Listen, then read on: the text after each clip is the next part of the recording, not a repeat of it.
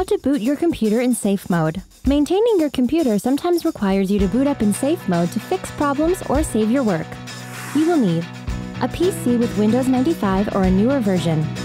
Step 1.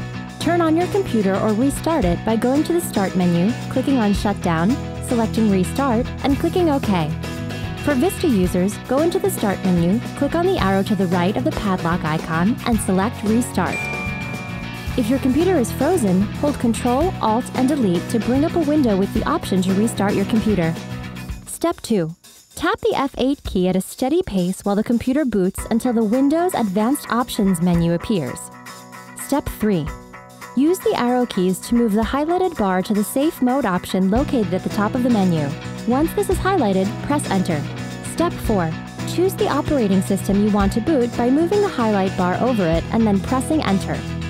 Step 5. Confirm your choice to run in safe mode by selecting Yes in the dialog box. You're now running your computer in safe mode. Did you know? Running antivirus and anti-spyware scans in safe mode makes them both faster and more effective.